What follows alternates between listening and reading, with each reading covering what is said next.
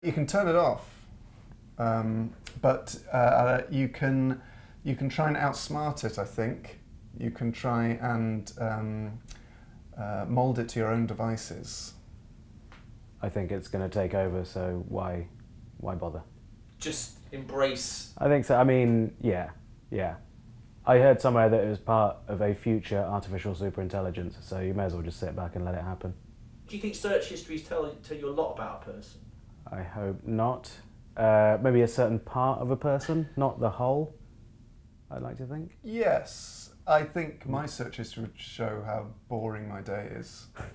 BBC website, BBC Sport website, email, BBC website, BBC Sport website, email. And again, and again, and again.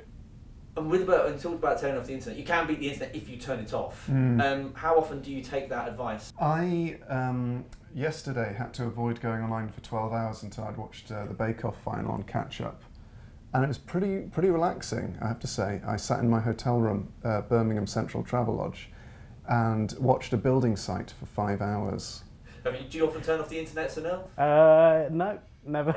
I love it. What's your favourite bit? My favourite bit of the internet? The router. The router. The router?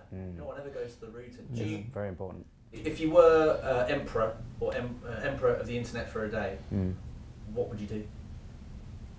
I would put Queen live at Wembley in '86 in HD on the front page, and you have to watch the entire thing before being able to navigate past it.